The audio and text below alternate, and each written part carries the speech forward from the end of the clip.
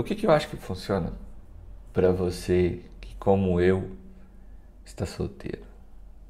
Eu acho que vale a pena você perceber e pensar nessa questão para escolher uma próxima pessoa para estar na sua vida. A gente olha muito características que são externas, que não são internas.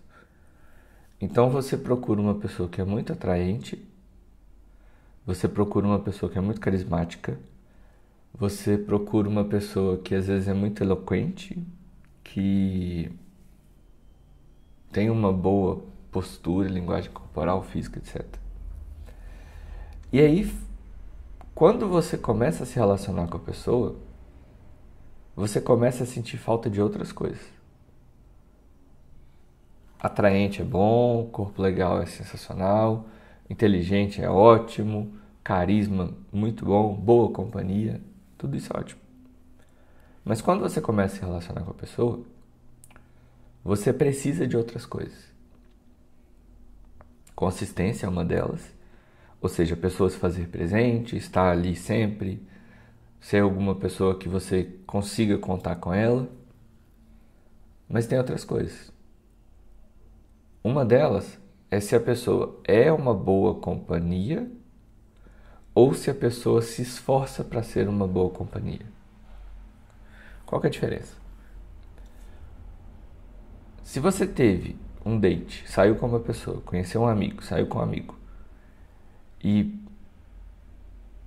naquele momento que você conheceu a pessoa, ela foi uma boa companhia, não necessariamente ela se esforça para ser uma boa companhia. Às vezes a química bateu, às vezes a lua estava alinhada com o sol, sabe? Às vezes as estrelas, o horóscopo, coisas completamente fora do controle da pessoa, fizeram com que você achasse ela uma boa companhia. Mas normalmente isso não dura. Normalmente a gente tem uma primeira experiência muito incrível com uma pessoa, e aí no segundo encontro, no terceiro encontro, no quarto encontro, a sensação que a gente tem é que é mais do mesmo. As mesmas histórias, a mesma conversa, os mesmos assuntos, as mesmas experiências. É tudo igual. E aí você começa a perceber que a pessoa não está se esforçando, que ela não quer saber de você, que ela não está procurando coisas novas para interagir. E às vezes o que é pior, que a pessoa está parada. Por que é pior a pessoa estar parada? Porque a nossa vida é movimento, a nossa vida é mudança, é transformação, é um projeto novo, é uma experiência nova, são pessoas novas. Às vezes a pessoa que você está se relacionando, ela se transforma e vira uma pessoa nova, e acompanhar esse processo é sensacional. Nós precisamos de movimento, de transformação e de mudança. E às vezes você está ali com uma pessoa que uma primeira química foi sensacional, mas que falta nessa pessoa energia, movimento, direção. E aí é uma pessoa que fica meio chatinha muito rápido. Então a consistência, o movimento e a mudança, que está ligado a se esforçar para ser uma boa companhia. E por último, que eu acho que é um dos meus top 3 assim, características que eu procuro numa pessoa, é a energia. Eu procuro uma pessoa que tenha a mesma energia que eu. E não é a mesma energia sexual de nível, etc. Não. Não é o mesmo nível de tesão, por exemplo. É um nível de energia de gostar de coisas parecidas, de querer coisas parecidas, de estar em momentos parecidos. A minha energia hoje está muito direcionada à minha transformação pessoal, ao meu crescimento pessoal e profissional. A minha energia está ligada a começar uma nova faculdade, está ligado a sair e conhecer gente nova, Está ligado a curtir rolê de música eletrônica, de rock. Eu preciso de uma pessoa na minha vida que esteja nesses ambientes, que se divirta estando nesses ambientes comigo. E principalmente que seja uma pessoa que esteja aberta a BDSM. No seu caso, que tipo de pessoa você precisa? Você precisa de uma pessoa que não goste dos mesmos rolês que você? Que, olha, essa semana a gente vai no show de rock que eu gosto. Semana que vem eu vou no show de pagode que você gosta. Essa semana a gente vai no baile funk. Na semana que vem nós vamos no música eletrônica. Às vezes é sensacional. Muito sensacional. Porque você vai estar com uma pessoa que vai te tirar da sua zona de conforto e que eventualmente vai te apresentar um rolê e pessoas novas que vão ser muito incríveis.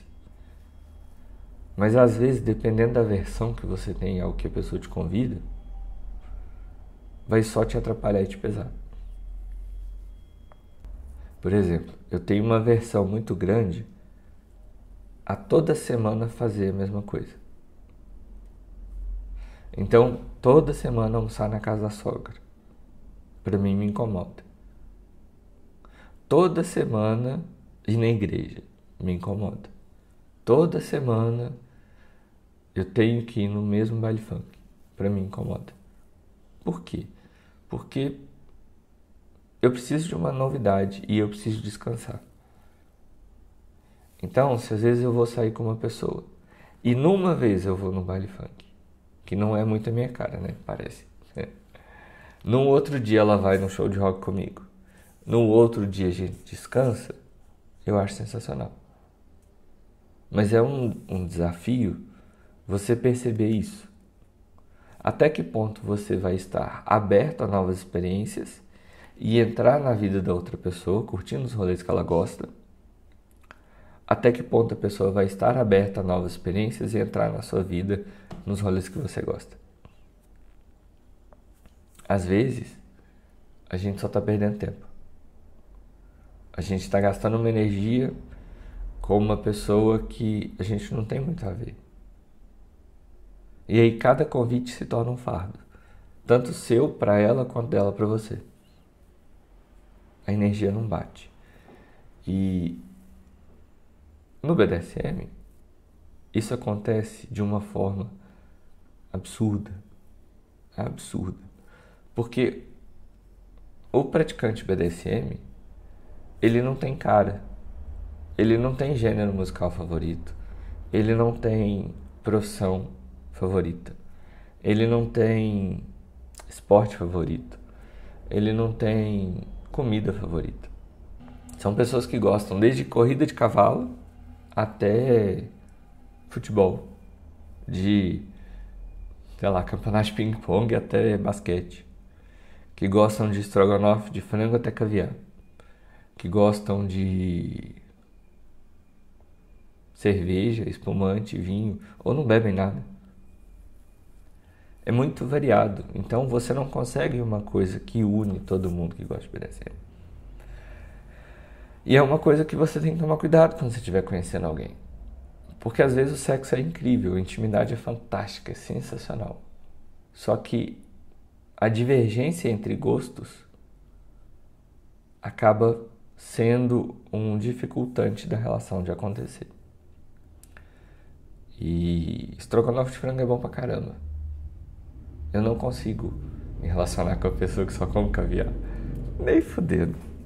Prefiro estrogonofe de frango ou batatinha palha. Pra você, quais são as características que são comportamentais que você busca numa pessoa para se relacionar? O meu top 3 é esse. Consistência, se a pessoa está se esforçando para ser uma boa companhia.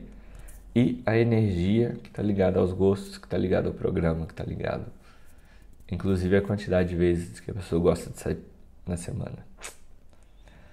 Bom, é isso. Até um próximo vídeo. Tchau pra você.